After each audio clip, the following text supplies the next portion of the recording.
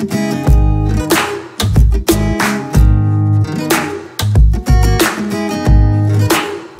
everyone, welcome back to Lunch and Learn, where we literally or almost literally devour the Word of God. So today we are going to be discussing a topic entitled, or title I gave it is, "And Yet He is God." Amen. And yet He's God. Amen. So this is just going to be really quick, and I just hope you guys are inspired by this word today. If you are, please consider subscribing, and please like the video, share it with those that you think would be interested in it, and help this channel to grow. It would mean so much. So without further ado, let us pray. Lord, we want to thank you for this day. We thank you for your goodness and your mercy. We ask, Lord, that you would allow your word to go forth and do a work in each and every one of us that will bring forth fruit to salvation. In Jesus' name, amen. So, and yet He's God. Amen. I don't know if we ever really stop and realize that even though so many things happen, even though we may want to question or doubt or wonder why, God is still God no matter what. We just came through a whole pandemic, and some of us were shaken, some of us were strengthened. But no matter what, God is still God. Amen. So today I want to discuss three main points with you. So the first point being, and yet He's still God. He is the only living God. Amen. Somebody say He's the only living God. So in 1 Kings chapter 18, we read about Elijah's Mount Carmel victory. So in this story, I'm just going to very quickly paraphrase it. Elijah goes to a mountain called Mount Carmel, where he is in confrontation with 450 false prophets. They are worshipers of Baal, and there is basically a contest. It is whose God is the real God, and it is decided that the God who answers by fire is the true and only God. So Elijah and the prophets each take turns.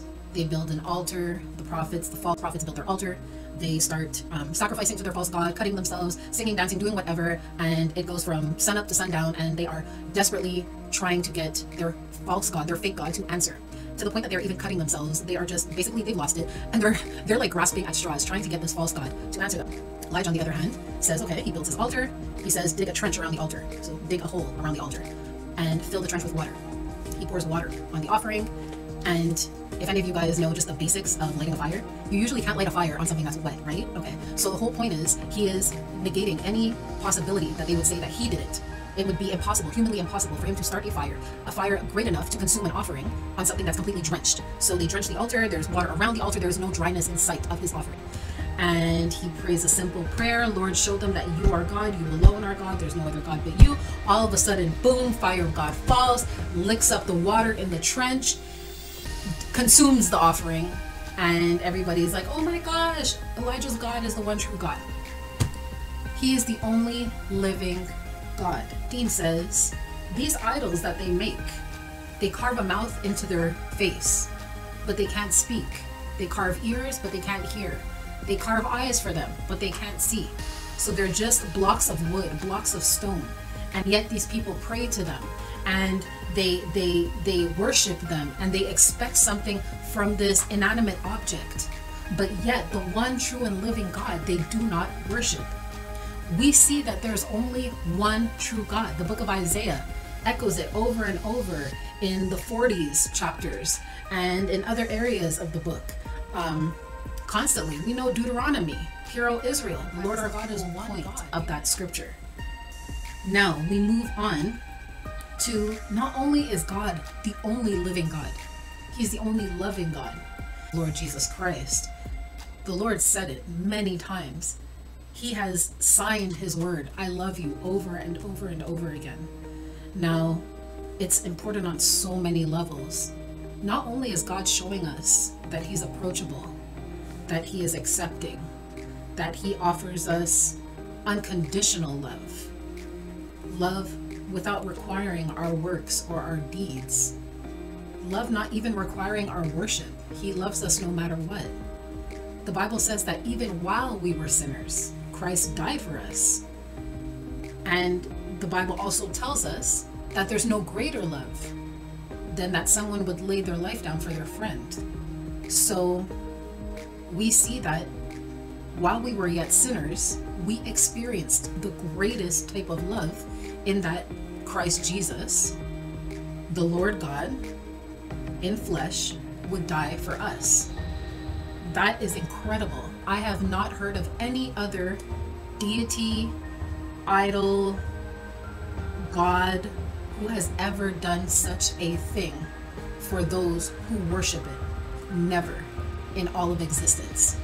Now, if that's not a reason to love the Lord, if that's not a reason to worship the Lord Jesus Christ, the one true, almighty, all-powerful God who loves us enough, sinners enough, so much that he would do something like that, I'm sold. I don't know about you, but I'm sold. Is that he is the only God that can offer you salvation. Amen. Jesus is the only God who offers salvation, forgiveness of sins, and the indwelling of his Spirit. Come to me, all you who are weary and burdened, and I will give you rest. Take my yoke upon you and learn from me, for I am gentle and humble in heart, and you will find rest for your souls. For my yoke is easy and my burden is light. Amen. So here Jesus is calling us to him, offering us salvation on a silver platter, unrestricted access. Come to me. He put no restrictions on who could come, on when they could come, on how they could come. We now see that we can come to Jesus in any time, in any situation, any place we find ourselves, emotionally, physically, mentally, spiritually. We are invited to come to Jesus to receive salvation. Amen. So in coming to him and receiving his salvation, he promises a gift on top of the gift. So he said, not only will he give us rest, but further in his word, he says that once we repent and we are baptized, washing away our sins, that he will fill us with the gift of the Holy Ghost. So it's a gift. So not only are we blessed to have forgiveness of sins, salvation from not only what we face in this current life, but in the life to come, we are also blessed to have his Spirit living within us. Now, we will have to have another video discussing the purposes of the Holy Ghost. What you see, please consider subscribing, and please like the video. Please share it with someone who you know would be interested. Help our channel to grow to the glory of God, and I will see you in the next video. Take care and God bless. Bye.